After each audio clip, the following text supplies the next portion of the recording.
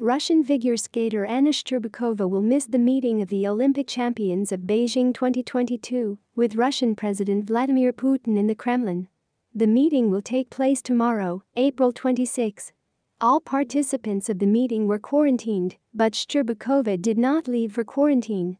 Tomorrow she is announced at the Atari Tutbridge show in Nizhny Novgorod. Alina Zhedgetova, who will also perform in the show, posted a video of her flying to Nizhny Novgorod with Shcherbakova. "Samara, thank you. You are very cool.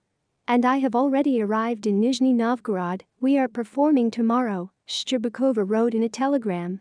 Shcherbakova won gold in the individual tournament at the 2022 Olympics in Beijing.